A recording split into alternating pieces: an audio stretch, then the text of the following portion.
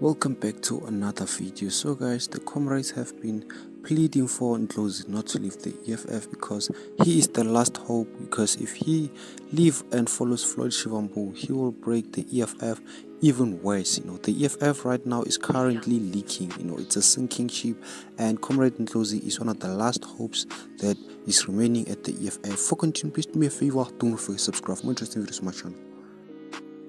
So guys, there are so many unanswered questions whether or not Comrade Ndlozi is gonna follow Floyd Shivambu.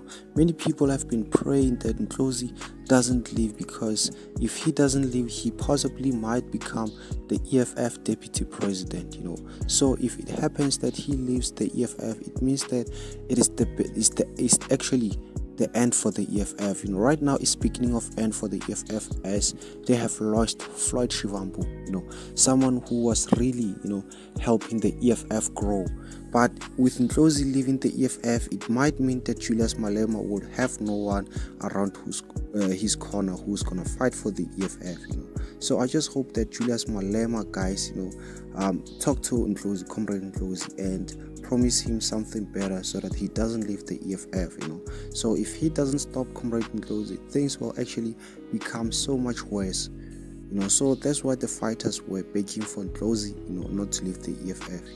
So at this point, I really do not think that Ndlozi would leave, because as Floyd Shivambu left the EFF, it would mean that his position at the EFF would be upgraded. He will leave from point A to point B, because if becoming a deputy president is a better offer, I don't think that he will leave the EFF. He might low-key possibly be even excited that Floyd Shivambu left, because it would mean that he's now the deputy president of the EFF.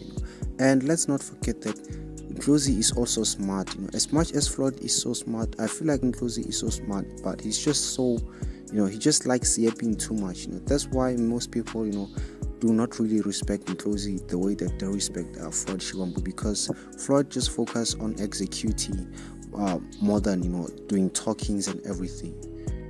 So guys, I really do not understand whether Ndlozi will leave, but from how I've seen it, I don't think so. He has been heavily criticizing Mkondo Sizwe.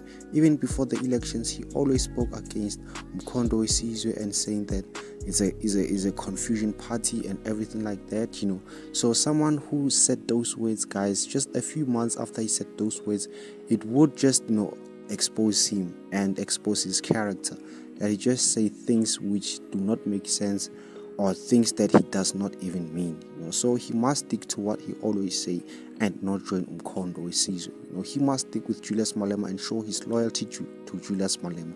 Thank you so much for watching this video. You can share your thoughts on the comment section below what you think, and do not forget to subscribe for more interesting videos on my channel.